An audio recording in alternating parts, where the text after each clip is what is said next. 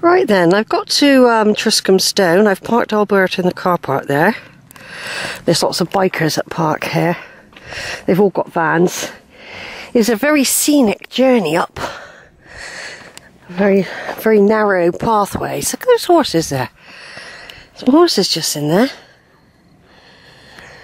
Hello.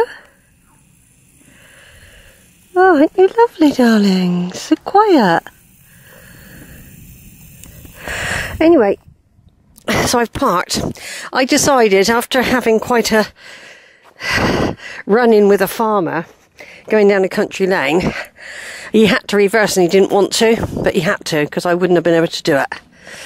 Up a hill. Alberta doesn't like reversing back up hills. So, and I had the longer journey to have made, but I got to my destination and he just had to back off, basically.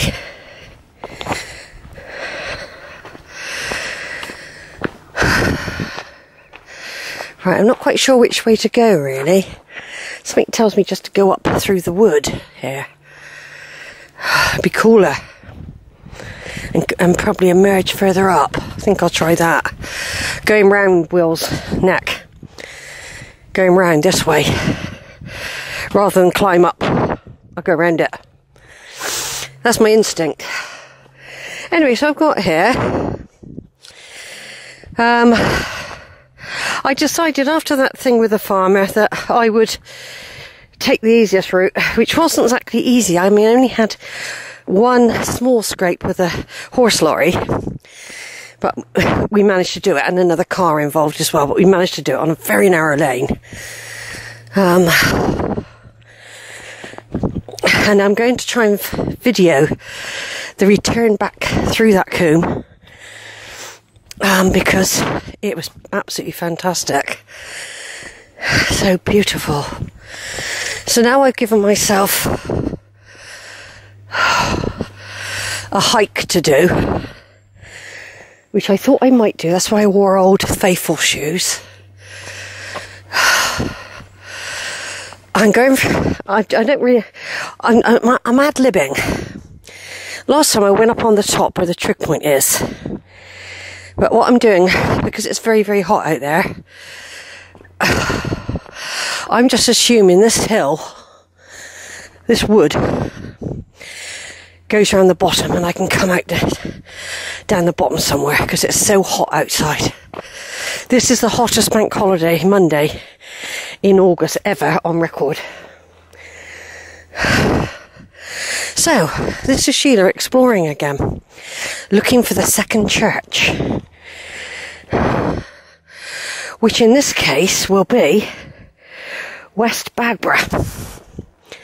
Because when I asked a woman, she said, oh, you'll have to negotiate lots and lots of narrow lanes if you want to get from here to West Bagborough. And I thought, oh dear. You know, the thing is with some of the lanes, they don't have cutouts for passing.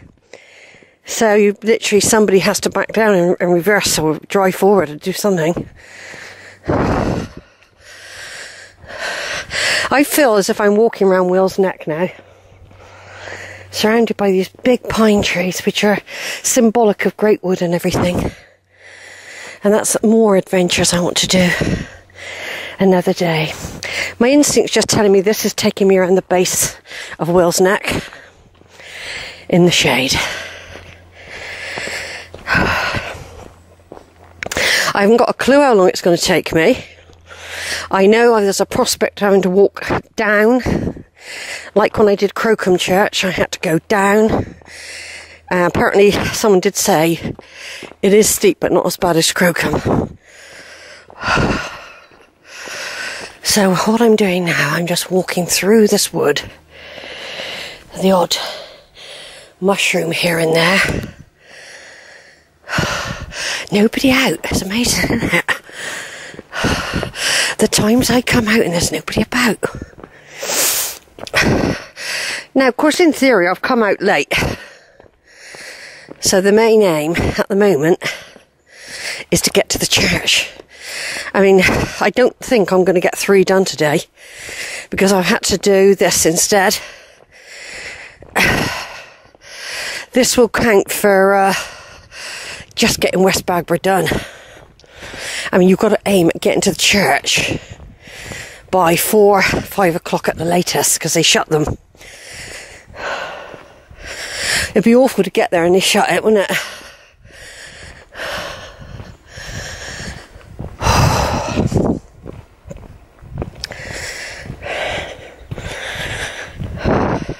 Yesterday I had a massive walk, you see. I was walking for 6 or 7 hours yesterday. I feel fine. But I mean, today I was going to sort of drive to churches. But to be quite honest, I decided that my best option will be to... But even so, I've diverted now and I should be over there, really. I'm going to, if there's a turning in a minute, I'm going to go that way because that was a straightforward route. I don't want to get like carried way down into that, down over there or anything when the hill's over there.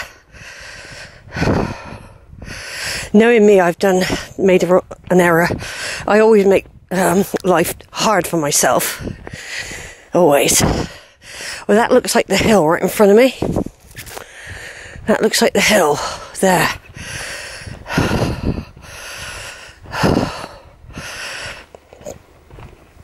It's very boggy here. I'm going to cross over here, I think. So I haven't got proper walking shoes on. These are, these are all right though.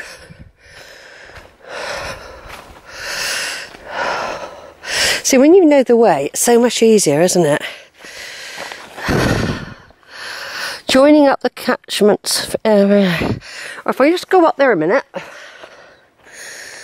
we can see the top of Will's Neck, because I'm not quite sure where that's going to take me. That's the problem. It might be the best idea to follow that, to keep out the sun. There's no one to ask, you see.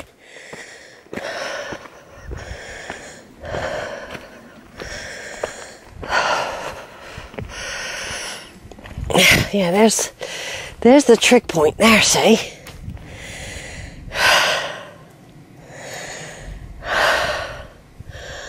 I don't know what to do. I wonder if that will go round it. I reckon it probably will. What do you think? Maybe it won't. And I need to be up there and go down the other side. It might be better to do that than start exploring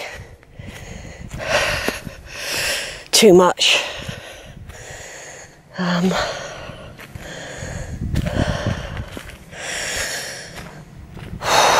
Just see a minute.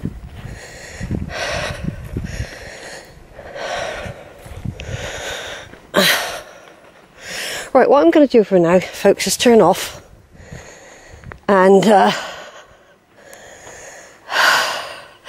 walk round the hill, but I'm going to be walking around it in the heat, unfortunately.